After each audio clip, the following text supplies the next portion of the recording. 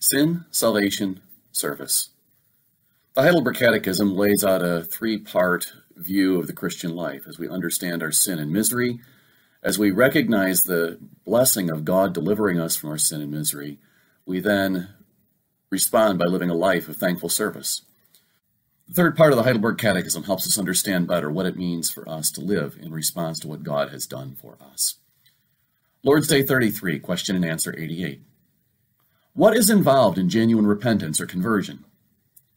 Two things: the dying away of the old self and the coming to life of the new. Question and answer 89. What is the dying away of the old self? Answer: it is to be genuinely sorry for sin, to hate it more and more, and to run away from it. Question and answer 90. What is the coming to life of the new self? It is wholehearted joy in God through Christ and a delight to do every kind of good as God wants us to do. Question and answer 91. What do we do that is good? Answer: only that which arises out of true faith, conforms to God's law, and is done for His glory, and not that which is based on what we think is right or on established human tradition. The Christian faith teaches that we have been delivered from our misery by God's grace alone through Christ, and not because we've earned it.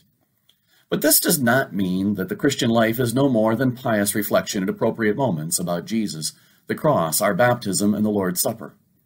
Genuine repentance and conversion ought to characterize the person who has been saved by the work of Jesus Christ.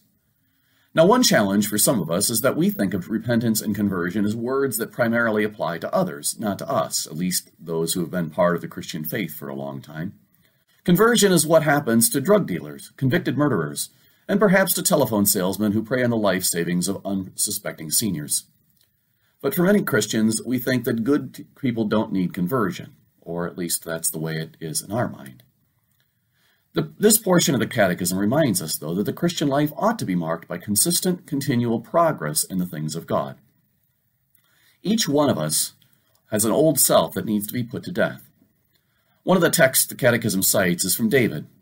Now, David authored half the Psalms, and yet he recognized his own shortcomings in Psalm 51, where he says, "My sin is always before me." In other words, we don't need to commit adultery or steal from the grocery store to need repentance.